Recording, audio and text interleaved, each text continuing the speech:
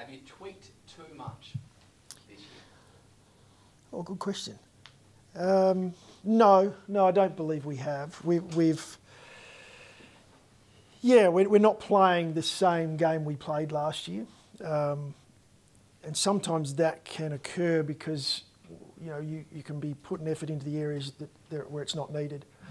A little bit more pressure comes as you're getting loss after loss, and then guys are going away from their individual roles or their responsibilities, and so the system breaks down with that. And it can be such a fine line between being in a position where the team needs you and maybe having a crack at the footy. So we've had a great week from a learning point of view. Unfortunately, we've now done that for a couple of weeks, and it's small things popping up each week. But the difference between getting the job done and not getting the job done can be really fine at times. We're confident now we'll come out with a stronger game going into what has been a short week against a really good opponent. So our challenge is to now get that stuff right, trust each other, get back to what we did really well last season, and the reason that the expectation was there early this season. How much of a focus has been on ball movement, given that it's also a lot wider than you were last year and a lot less speed on the ball?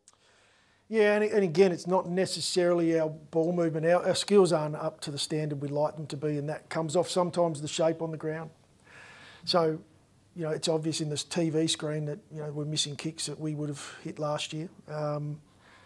There's more to that than just the execution. Sometimes that's about our shape, so we'll go to work on that as well. Is that just bad luck? Do you just have too many players out of form at the same time? No, there's no luck involved. There's a certain system that we play to, and when we play our best footy, it runs smoothly. At the moment, it's just not. It's a bumpy road for us at this point.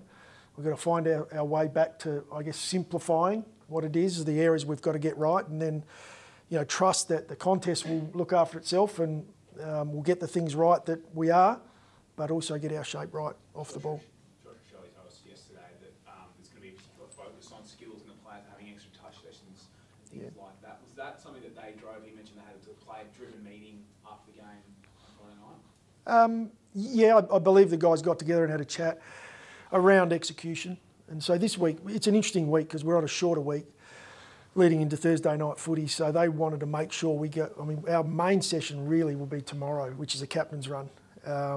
So for this young group, that's probably a first that they've experienced that. So the ability to get some skills in, they did a light extra session on earlier in the week, which was great for them to get out there and get a little bit more touch in. Is that a sign of growth in this group that they were able to come together post-game before you addressed them and said, this isn't good enough and we need to fix this ourselves? Oh, our players have always worked. We've got some fantastic leaders that get the group together and talk about how we're going to improve and what we need to work on. So that's not new.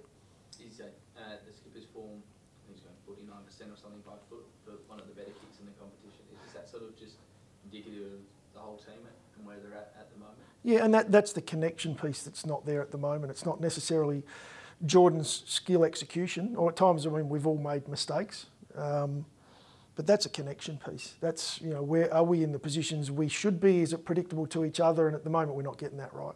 Could you move him to back to defence? That obviously Wayne's out for the rest of the season, and get somewhere there with his ball movement, setting up down there? Yeah, it'd be nice to have Geordie in every line, but we're not able to do that. But that's not to say that at times he won't go to half back.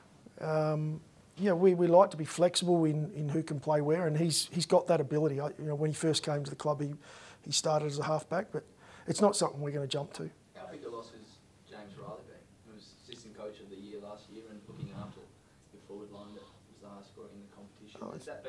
Have we underestimated that outside of how big a loss that was? I think there's always a turnover in staff at a football club, as there is with players. So that's nothing new.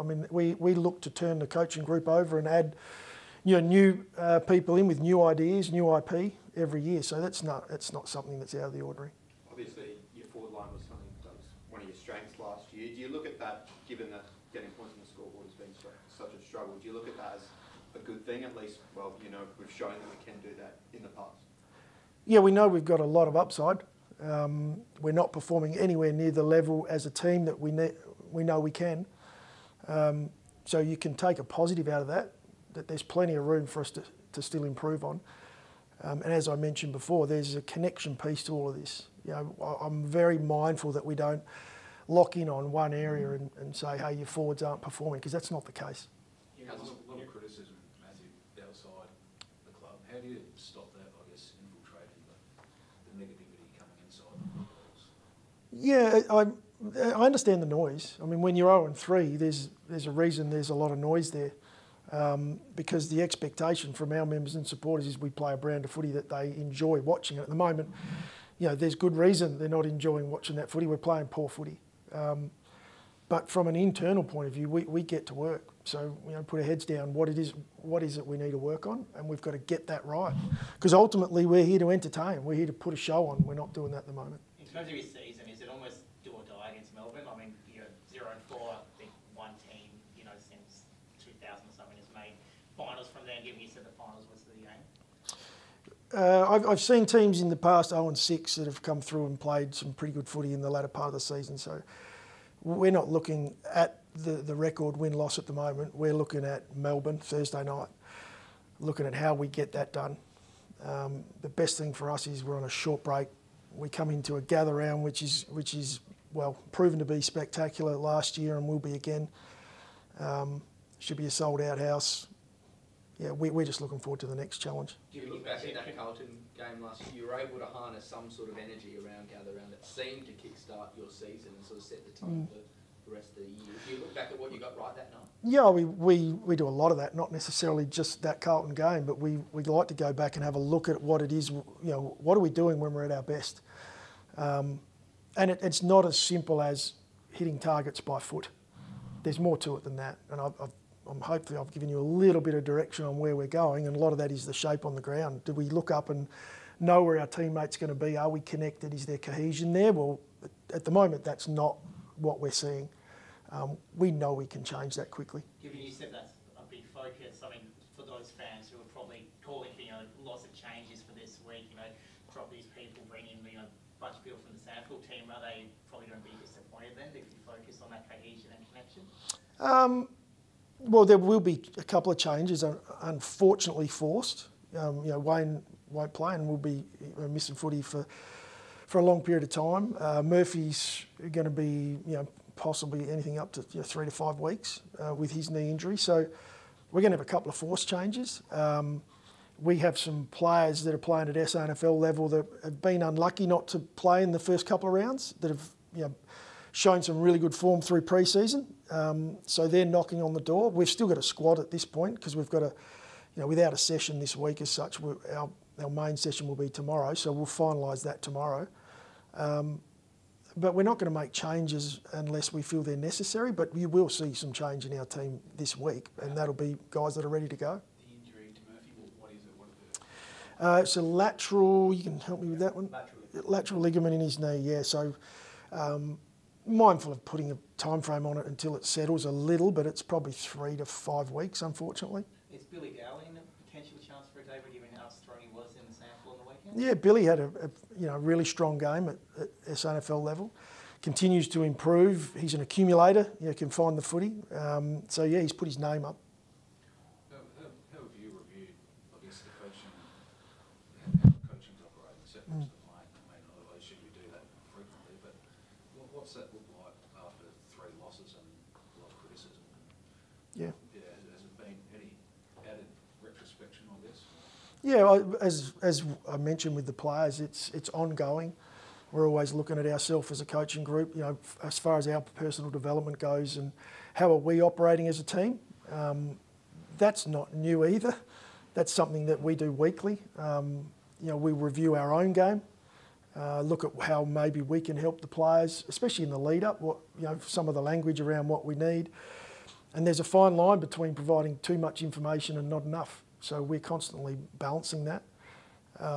You're looking at the game now, you know, are we stripping it back slightly to a couple of real key areas? Yeah, that's probably where we're going as a group, and then our ability then to ramp it back up as we find our form. Do you need to convince fans again of how the team's tracking? Hopefully we're able to do that Thursday night. You know, we know how quickly we're able to turn this around. We're confident we've found what it is that's letting us down over these first 2 or 3 weeks. In saying that, we are in the fight in week 1 and we played a half a footy. So now we've just got to get out there and prove it. Hearing you speak last night, it reminded me a little bit of Michael Boss and Carlton's plight last year and how it took quite some time to turn it around. So is there an element of, one, you can take a little bit of inspiration from that, but 2, it might be a case of it's not going to be an immediate fix and it might be take a step back to take 2 steps forward? Yeah, I guess where we're confident is that we've been here previously. We've been here as a group. So sitting through this week and reviewing what the area is we need to improve, the group are nearly driving that themselves. So that's where you feel confident as a coaching group that we've got a playing group that are going to be able to turn this around quickly. But I guess it will be tested Thursday night on where we're at with that.